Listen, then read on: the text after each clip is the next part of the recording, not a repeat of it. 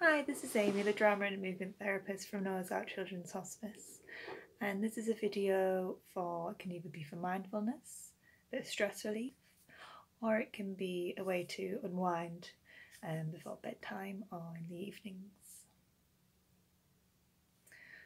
So for this video, you don't need anything specifically, but something that you can maybe pull or hold on to.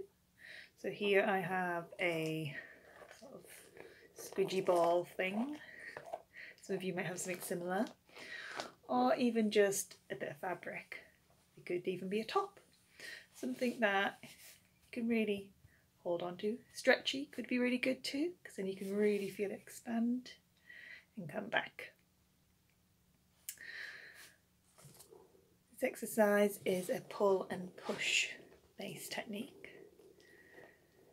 So if you want to think about something that's maybe worrying you or making you feel a bit upset or angry, you can think about that while you pull. Really pull, but you don't pull too hard so it breaks. And then you can let go. And if you really want to, you can pull and let go slowly. Maybe make it really tight and maybe give it a good squeeze instead.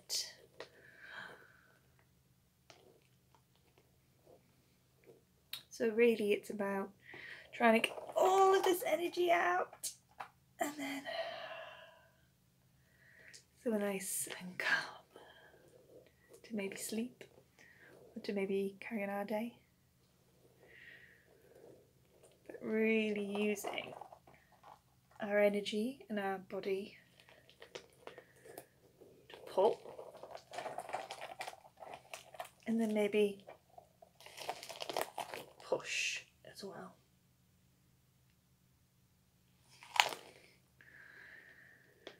And then have a little bit of a breather and notice how you feel.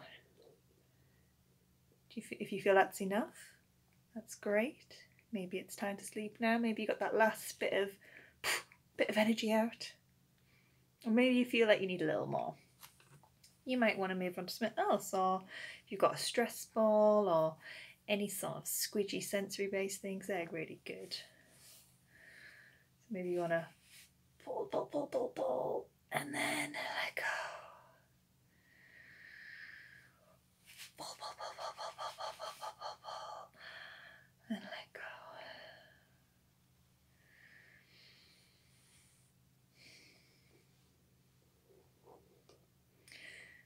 And feel free to adapt this in any way that works for you guys. You might just have something sensory and you want to help that person feel it or help that other person hold while you pull it for them and maybe push it into their hands so they can feel the object or fabric a bit more. So it's really getting out of this thinking mind and getting more into the present, what's in front of us, the feely stuff, and again to release maybe some energy that's been there, some pent up stress, or maybe just a good way to soothe before going to bed. So we all need rest and sleep.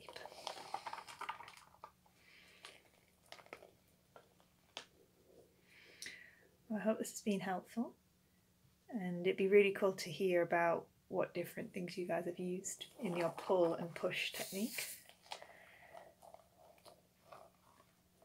And if you go to sleep, I hope you have a lovely sleep.